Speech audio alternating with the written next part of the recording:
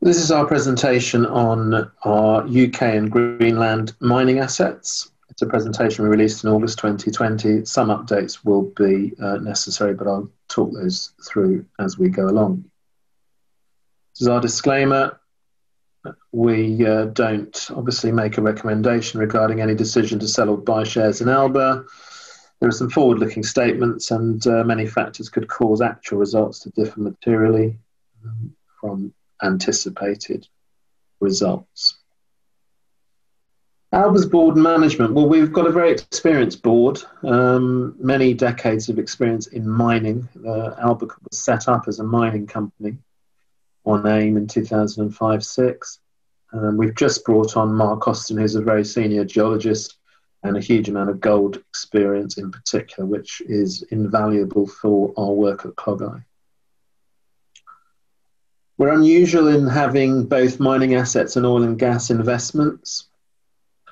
We have looked for, over the last 4 or 5 years, assets that are undervalued, have got previous production history, such as Clogau St David's in Wales, such as the Amitsoq graphite mine in southern Greenland.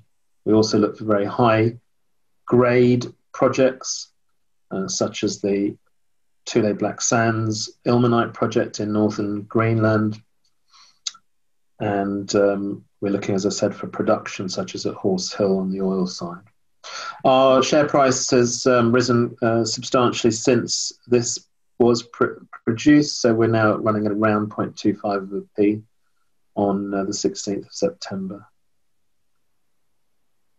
This is where our projects are located. So there is some sort of, if you like, some sense to our portfolio in terms of geography. We've got Greenland assets, and we've got a cluster of assets in the UK and Ireland. So the southern Greenland asset there, you can see, and the tip of southern Greenland is Amitsoq.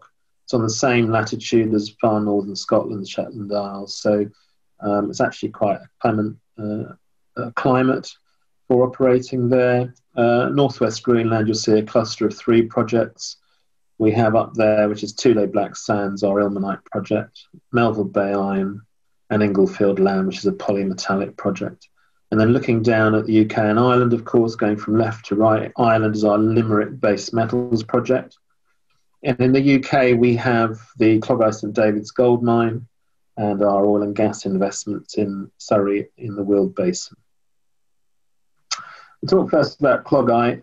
It's the largest historic gold producer in the UK, 80,000 ounces recorded, but it's never had proper modern exploration attributed or used there. No historic exploration drilling, no joined up regional exploration. So we've gone in there with our team to sort of try to do things in a professional and methodical manner. So we've extensively rehabilitated the mine. We have identified several targets within the mine, looking for extensions to the existing or previously worked gold veins. And then we've gone further afield and looked at the regional gold targets over the Dolgellau gold belt, and we've unearthed several new gold targets, which we will come to. So in a sense, you should think of Clogau really as 2 projects interlinked. One is the Clogau gold mine, where we're trying to restart production there. And the other is this gold exploration project over the Dolgellau gold belt, which is several miles long, and where we've done a significant amount of work, but there's still a lot of prospectivity over the gold belt. Dolgellau is the nearest town to our project. We're in North Wales. We're close to major roads, close to the coast, close to a port. So it's very well located. Those areas in blue there are our license. One of the great things about Clogau is that there's a huge amount of underground development already in place, which would cost millions to replicate if we were to do it from scratch today. You can see in this diagram, the areas in red are the pre-1900 mining areas. In blue is the post-1900 mining areas, and then the green areas are sort of post-1980, the more recent development. We've got several targets within the footprint of the existing mine, and the beauty of having this underground development on several levels, as you can see, is that we can get in and get close to those targets for some quite short holes to be drilled and to take some bulk samples. Since Mark Austin, our senior geologist, came in to our team, he and his team have been doing a lot of work on updating our 3D geological model. Very important, this work, so that we can understand the deposit and then really sort of hone in on some of these targets. So you'll see here a snapshot of that 3D model. In the middle is the existing mine development in the yellow lines. And you can see there the blue is the base of the Clogau Shale, and really that's where we're interested. The primary mineralization is found where the quartz vein contacts with the base of the Clogau Shale. So that's why that is important. And you can see a fault running across the diagram, which effectively intersects and displaces the mineralization between the Clogau mine and the St David's mine, which is why we call it the Clogau St David's mine. It's actually two mine areas. So our plans, it says here plans, this was in August, and we've actually started, as we've announced, we have started drilling underground at Clogau. So these targets in white, these white arrows, we are successively ticking them off, and we'll announce the results at the end of the programme once we've been able to assay the drill core. But the plan is to drill up to 1,400 metres. The first phase this month won't be anything like as many metres as that, but we will go back in when we're next able to finish that programme. The short holes of 50, 60 metres, and as I say, that's because you're able to access the targets far more closely and closer to them from underground. We're also at the same time doing bulk sampling. So we've got one team doing drilling and another team doing bulk sampling. And these grey ovals are some of the locations we'd like to take bulk samples from. Why bulk samples? Because this is a irregularly disseminated gold project. So the mineralization isn't homogeneous in one deposit where we can just drill in various places and we know we're going to hit it. It is irregularly distributed. So it's important that as well as drilling, where you're drilling for structure essentially, you also look to to bulk sample. So you take out several tons of material and process that to see whether you're in the right place. So the two go hand in hand, the drilling and the bulk sampling, which is why we are doing exactly that. We'll be looking to take anything from 25 to 30 tonnes, depending on the time available and how quickly we were able to do this bulk sampling work. Another good thing about Clogau is that the processing is very simple. Now, this is a simplified flow sheet that you can see where we take the ore that we take out in a bulk sample, for instance, put it through a primary and a secondary crusher, put it through a simple concentrator, over a sluice box, over a shaking table, and produce a concentrate. Now, that is a very simple processing flow sheet. And the reason why it can be is because our gold at Clogau is what we call free gold. It's not associated or bound up in other minerals, which would make it more difficult to extract. So simple crushing and concentrating exercise. So that's really good. Obviously, we have some of this plant on site, but the first bulk sample, we're likely to send it down to a third-party processing facility in the UK. Thereafter, we'd look to complete this circuit essentially and have our own pilot plant established so that we can do about 3 tonnes an hour of ore, put that amount of material through it and do it ourselves. It's more efficient, it's certainly more cost effective to do that. And then we'd look to obviously scale up that pilot plant once we get into commercial production. Talking commercial production, another reason why Clogau is so interesting from a mining perspective is that Clogau gold fetches a significant premium over normal spot rate of gold. So until recently, the gold price was up at historic highs of $2,000 an ounce. We would say conservatively that we should be able to fetch at least a 2 to 3 times premium and probably more than that. Obviously, it depends on the amount of gold that we're able to push into the market and how we go about that. So, but it's a very good starting point. It helps our economics significantly that we can attribute a significant premium to clog eye gold. Now, people often ask, why is that? Is it a different type of gold to anything else, any other kind of gold found in the world? No, it isn't. It's the same as any other kind of gold, but it's scarce. It has a heritage value, so it's very sought after by obviously very proud Welsh people who like to have Welsh gold, in particular clog eye gold jewellery, and it also has a royal cachet. So the royal family, the British royal family, have been using clog eye gold in particular for their wedding rings for the last 100 years or so, since Queen Victoria. So all the way through to Princess Diana and Princess Catherine, and even Meghan most recently. So it has that cachet, and so we see this market really being a potential joint venture or offtake with a luxury brand, but also production of gold coins and small gold bars for investment purposes. We think those are the most likely routes for commercialization. Gold price said until recently, this needs updating a little bit. It's come off a little bit since these highs, but it is still very high. And the gold price certainly touched £2,000 an ounce, $2,000 an ounce a couple of months ago. So it's very healthy. As you can see, when we bought into clog eye, the gold price was a lot lower at $1,200 odd an ounce. So this, as I said, really helps our economics and helps in terms of when we start to put together a feasibility study. Once we know where our gold is located, we'll get a better idea of how much gold and at what grade we need for this to become a profitable operation. So the price of gold certainly helps significantly. As I said, we're also in the regional exploration business. So at Clog Eye, it's not just about the old mine and bringing that back into operation. It's about this gold belt, most of which is under license to Alba. So we're in a very privileged position to have almost an entire gold belt under license to one company, being ourselves.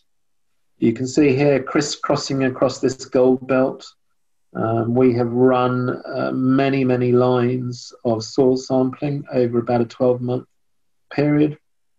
And these are the grades that we were getting. So the darker the blob, the better the grade. And this is just gold in soil anomalism. So we're not expecting high grade in soil. We're just wanting to see that there is gold above the detection limit, because that gives us an idea that there may well be a gold deposit beneath the soil in the hard rock.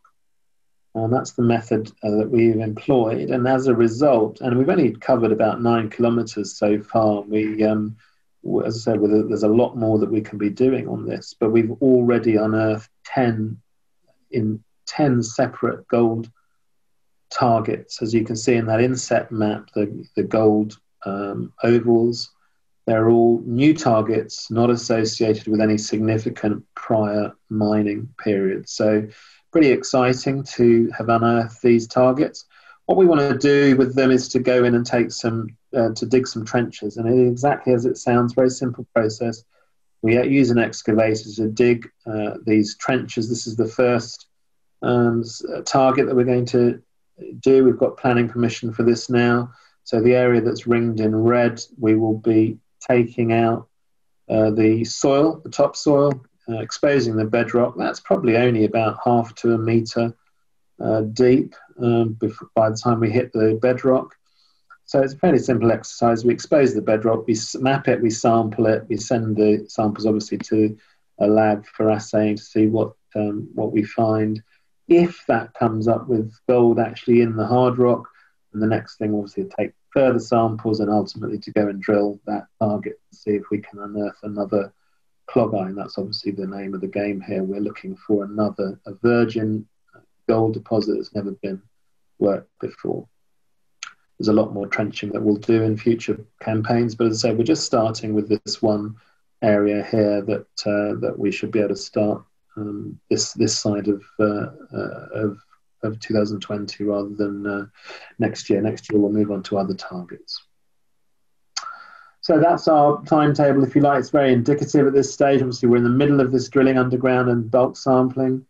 We're going to be establishing a pilot plant, as I mentioned, and we're going to be starting the trenching high priority gold targets over the gold belt. Then looking about a year to 3 years out, we'd be looking to write up a PEA, preliminary economic assessment, or a pre-feasibility study to show that the economics of the mine stack up for production. Then we'd submit a full-scale planning application. The mine previously did have planning, so we are confident that we will get planning approval again to reopen the mine. Then we'd look to these offtake agreements potentially with jewellery brands or others for the marketing of our gold. We'd upgrade our pilot plant into larger long-term processing facilities, and we'd start commercial production. So that was Clogau in a nutshell, if you like. And if we can move on to Greenland, it's important to talk about what we've done there, because we moved into Greenland about 5 years ago with an investment in the Amitsoq graphite mine and project. And since then, we've operated very happily and well in Greenland. It's a very mature and mining-friendly jurisdiction. And we've added 3 other projects since Amitsoq in Greenland. So we've got a concentration of some very high-quality assets in that country. And it is a country which has got significant mineral wealth and some very big deposits. So a snapshot here of what we're doing in Greenland. You can see that one of our geologists holding some mineral sand from Thule black sands. That's why we call it black sand. As you can see, this is the really high-grade stuff that you just pick up from surface as you walk on the active beaches, just as you'd walk on the beaches in Cornwall. So it's very easy mining. And very high-grade ilmenite. But other than that project, we've got a cluster of projects up there, Melville Bay iron ore, which we'll touch on. We've also got the Inglefield multi-element project. Why in these particular commodities? Well, I'm sure you know that graphite is greatly in demand. It's always been used in industrial purposes, but now and of late it's been very important component in a lithium-ion battery. It is the anode material for a lithium-ion battery. So the electric vehicle sector, which is exploding in the right way, figuratively speaking, is hugely reliant upon flake graphite, and that's the graphite we've got at Amitsoq. Iron ore has come back recently. The price has been depressed for some years, but of late and we'll touch on this, has come back quite significantly. So Melville Bay, beauty of this project was that it was drilled by somebody else and they spent millions doing it and getting a joint resource. We've picked this project up and you'll see that it's got real potential. And we've already touched on the ilmenite. You can see there these very big hills of mineralization in the inset photo there for Thule black sands. And the importance of ilmenite is that it basically contains titanium dioxide, which is the principal feedstock for pigment production for paints and coatings and plastics. It's a whitening pigment, so it's a massive, massive industry and hugely in demand. This is where Thule Black Sands is. We are on the same coastline as the Blue Jay mining deposit at Dundas. They worked their deposit for several years before we got involved with ours and picked up our part of the license. It is the same mineralization on the same coastline, very similar fundamentals in terms of the grade and the fact that you've got higher grade in the active beaches, you've got slightly lower grade but still good grade in the raised terraces behind the active beaches. And as I say, a very similar profile. They've got a much bigger resource than we do. We've only drilled for one season, so we would look to drill at least another season to increase our resource at TBS. It's very, for northwest Greenland, is actually well located. I mean, we've got a population which we've used for workforce, Cannock. We've got the airport at Cannock. There's actually a US Air Force base at Tule, very close by, and we've got multiple bays on our license, which would be very useful for sheltering our infrastructure, jetties, and so on. As I said, we drilled the first season, and we drilled extensively up and down our coastline, about 10 kilometres, and we came up with a JORC resource straight away, which was just indicative of how easy, if you like, this project is to explore. So we've got a 19 million tonne resource, which translates into about 1.7 million tonnes of contained ilmenite. Now, if that were to be translated into reserves, then that would mean a life of mine of more than 12 years for a 1.5 million tonne per annum operation. So already we've got a significant life of mine there if we can convert those resources into reserves. And as I said, we've got plans to drill deeper past the permafrost to increase this resource significantly.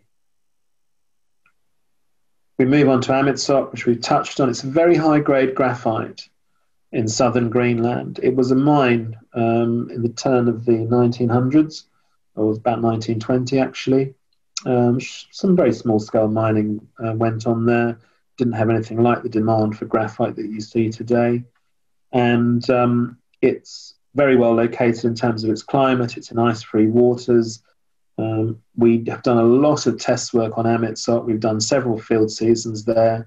The graphite is averaging about 28% at the Amitsoq deposit and 25% at the Kallak deposit, which is a completely new discovery that we made that wasn't known before. So we've got two deposits essentially, as you can see in the inset map, two separate deposits where the Amitsoq graphite mine is.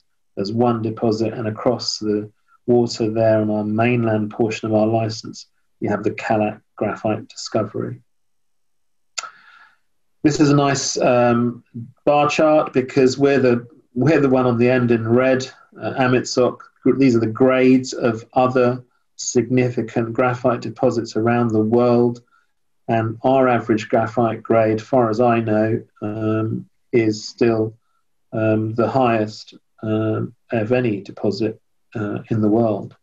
Now, some of these projects are obviously a bit more advanced than us, or a lot more advanced than us, but notwithstanding that, our grade is a hugely important factor, of course, is very high. So it really does help us a lot, again, with economics, to have high-grade material to be working with. And because we've done so much test work, metallurgical test work, we know that we can get a marketable grade concentrate of 97.3% carbon out of Amitsoq graphite. We've got high recoveries, and we've got a third of our flake in the premium value large to super jumbo flake category. So that might sound a little bit odd, but basically large to super jumbo flake is used in industrial processes, and it does attract a significant premium. So that helps us a lot with, again, the economics of making this a commercial proposition. The graphite that you use in electric vehicles tends to be small to medium flake, and we've got plenty of that as well. It doesn't fetch a premium, but the demand for that graphite is increasing exponentially. So we have essentially all the major markets for graphite covered within our flake size distribution. Our plan at Amitsoq is to drill. We know there's a lot of graphite there, but we need to prove it up. So we need a JORC resource. So the plan is to drill at Amitsoq. We were intending to do it this year. We had to put our plans on hold because of coronavirus. Essentially, Greenland was shut down for several months for foreign visitors. So there was no prospect of getting a drilling team into Amitsoq. But we revisit that next year and drill that, and certainly intend to drill that deposit.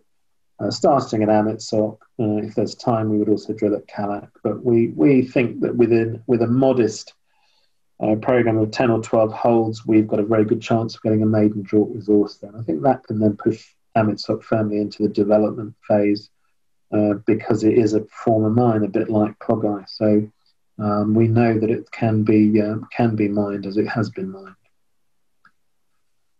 Last one I want to touch on is Melville Bay Iron Ore. Probably has been sort of fourth or fifth tier, maybe even sixth tier project for Alba over the last few years. We just haven't been able to devote time to it. It is, however, a very interesting and prospective deposit. In fact, it could well be several deposits. You can see there where we are. We've got 3 sub areas under license to ourselves, and they're all targets, and they're all iron, and they've all been drilled, in fact, and there's been iron found in all locations. The beauty of this project is that there is a JORC resource in it already of 67 million tonnes at 31.4% iron. The real interest here and why previous operators have gone in here looking for iron ore is that if you look at this geological map, you'll see across the bay in white there, you'll see Melville Bay in red with a red dot, and across the Baffin Bay, you move into northern Canada, and that is the Mary River iron ore deposit there, and also in a red dot. Now you can see that the Committee Belt, which is a geological formation known, historically known and mapped, moves from northern Canada into northern Greenland. And that's why the hypothesis is that Mary River, which is a very high-grade DSO, direct shipping ore deposit, the hypothesis is that Melville Bay and around there should also contain high-grade deposits of iron ore. A lot of work's been done, as I said, at Melville Bay. Test work has shown that this material, although it grades 31% average, in the resource, it beneficiates with conventional magnetic separation up to 70%. So 70% is a high-grade magnetite concentrate, which is highly saleable. And as you can see there, we've also established that the other elements are low. So it's a high-grade, low contaminant project.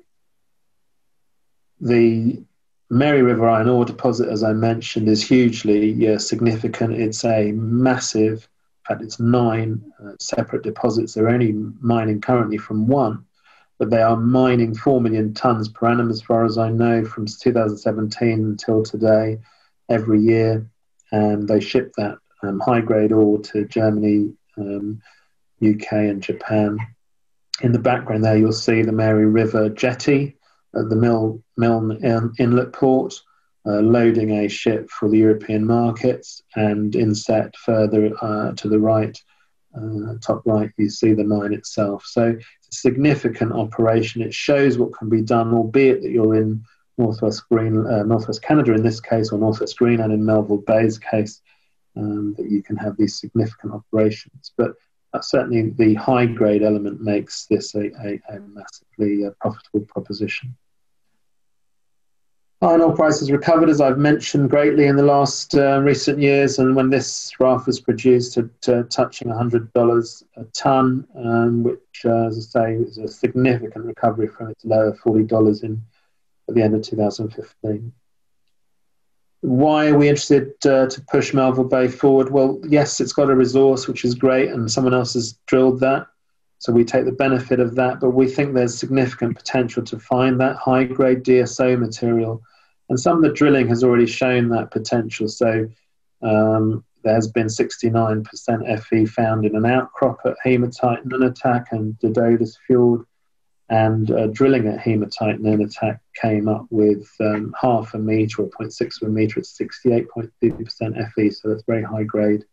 The beauty of the high grade stuff is that it needs very simple crushing, essentially, and then putting on a ship loader to go to European markets and Far Eastern markets, and it doesn't need any further processing than that. The cost implications are that you can keep costs very low, proportionally very low.